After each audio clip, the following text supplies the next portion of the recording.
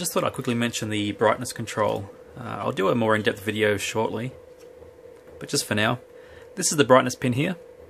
You connect that to either the select pad here, what's that, sorry, P12, or the start pad, P13. Select is usually better as it's not really used in many games, so by pressing and holding select, it won't influence the game too much. I've also added a couple pins, positive and negative, so you can grab these boards off eBay or AliExpress. They're just touch boards. You'd wire it, ground would go to negative, VCC would go to positive, and IO would go to the brightness pad.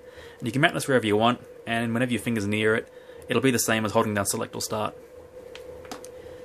One more thing about the brightness pad, instead of connecting to P12 or P13, if you wanted to be more discreet, say if you had a full clear build, you can find out where they go. In most Game Boys it's these two pads here, but you can probe it out with your multimeter to find out, and then you can run it straight from, say, P12, which is that pin there, straight to the brightness. So when it's all installed, it's all hidden away and you can't see it.